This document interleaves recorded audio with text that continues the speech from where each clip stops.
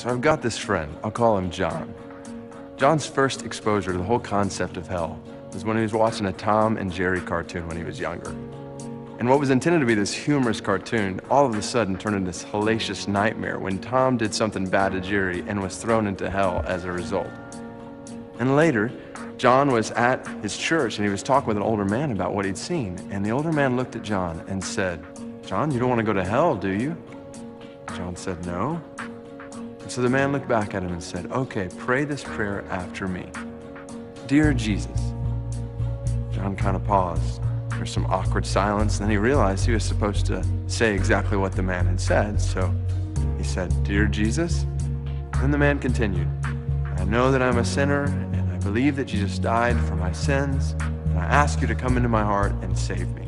And then when they were finished, the man looked at John and said, "Son, now you can know that you are saved from your sins, and you don't ever have to worry about hell again." Is that true? Is this really what it means to become a disciple of Jesus? Is this really what it means to follow him?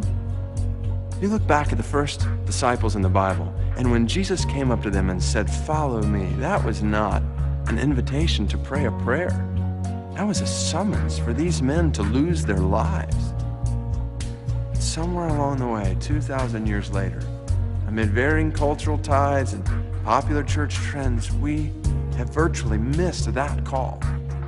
With good intentions, with sincere desires to reach as many people as possible for Jesus, we've taken challenging words from Christ and turned them into trite phrases in the church.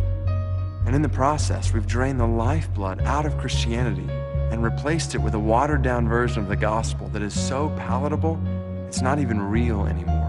And the consequences are catastrophic. Scores of men, women, and children culturally identify themselves as Christians today who biblically are not followers of Christ. Is that possible? Absolutely it is. In fact, according to Jesus, it's probable. He said at the end of his most famous sermon, "Many will say to me on that day, 'Lord, Lord, did we not prophesy in your name, and in your name drive out demons and perform many miracles?' And I will tell them, 'I never knew you. Away from me, you evildoers.'" Those are some of the most frightening words in all of the Bible. As a pastor, I stay awake some nights, haunted by the thought that many people who are sitting in church on Sunday will be shocked to stand before Jesus one day and hear him say to them, "I never knew you.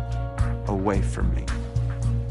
We desperately need to take a look at our lives and our churches and ask the question, are we really, biblically, personally following Jesus? Eternity is dependent on how we answer that question.